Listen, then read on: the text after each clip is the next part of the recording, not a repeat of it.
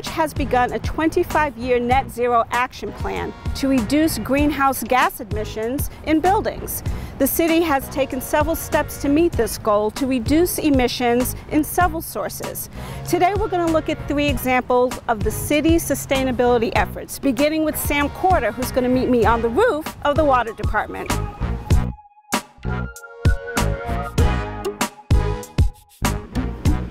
Wow, this is fantastic. First off, tell me where we are right now. We're at the Cambridge Water Department, the treatment plant, where we house all of the equipment used to provide clean water to all the residents of Cambridge. And speaking of equipment, we're surrounded here by these solar panels. Tell me how they work. What a solar panel does, it takes direct sunlight and converts it into direct current. And then we have an inverter down below that converts the direct current into alternating current. And that is what typically is in a home and provides us with our electricity needs. So how much energy do these panels generate? They generate over 200,000 kilowatt hours per year. And that's a portion of the energy that we use. We typically use around 8 million kilowatt hours per year here at the water department. And what that powers is a variety of pumps and equipment, as well as PCs and lighting here at the department. Well, thanks, Sam. Thank you for showing me how these panels work and what they do. And next we're going to be going to Steve Lenkauskas at the electrical department. He's going to be talking to us about lighting.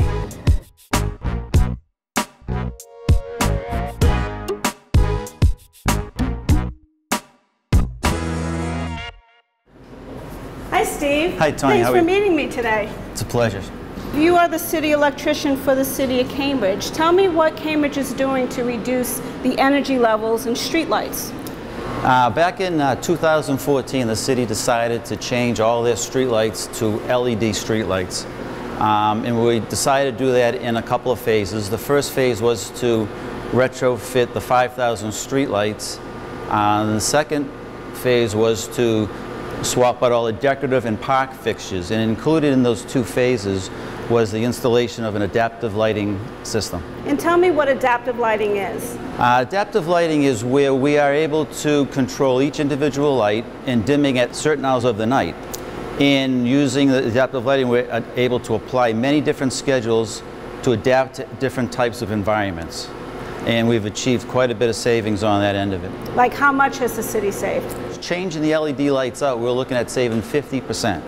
With the adaptive lighting system, we've achieved up to almost 80% in savings. That's incredible. Well, thank you so much, Steve. Now we're going to go speak with Kristen Middleton at the Martin Luther King Jr. School to talk about what sustainability efforts are happening over there.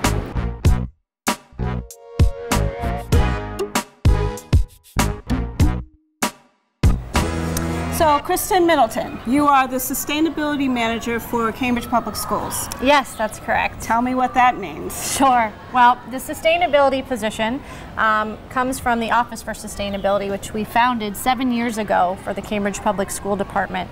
And we oversee environmental sustainability because the school district is committed to reducing its carbon footprint.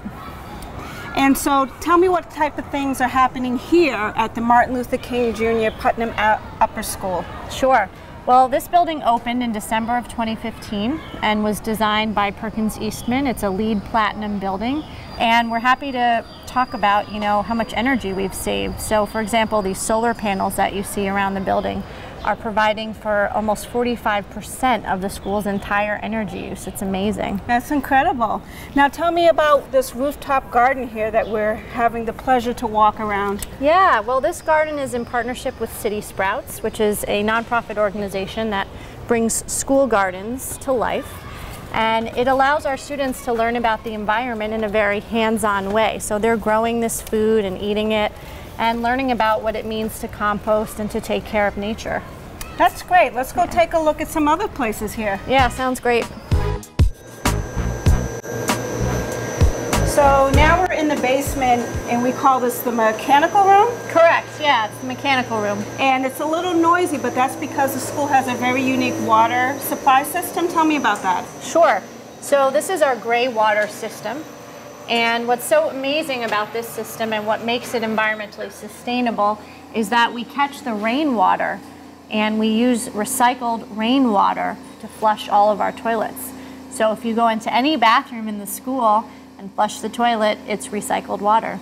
And tell me about some of the other water features that you have here in the school that help with the sustainability efforts. Sure, well, we like to conserve water, so all of our faucets are low flow fixtures, so that way people aren't using more water than they need to.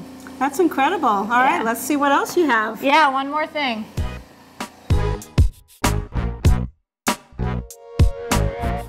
So here we are now in the cafeteria, Kristen. Talk to me about what's happening here.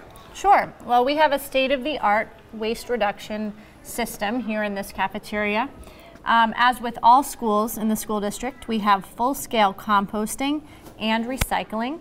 So part of the way we reduce our carbon footprint is by making sure that our food scraps go in the compost, only wrappers go in the trash, and then we recycle all other materials such as plastic bottles, milk cartons, and any material that can be recycled. So in this way, we prevent a lot of waste from making its way to a landfill or incinerator.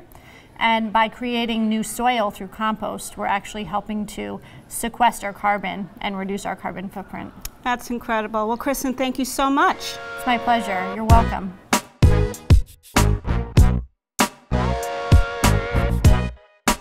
So as you can see, the city is doing a lot to reduce energy in several areas. If you want to learn more, go to our website at cambridgema.gov/climate.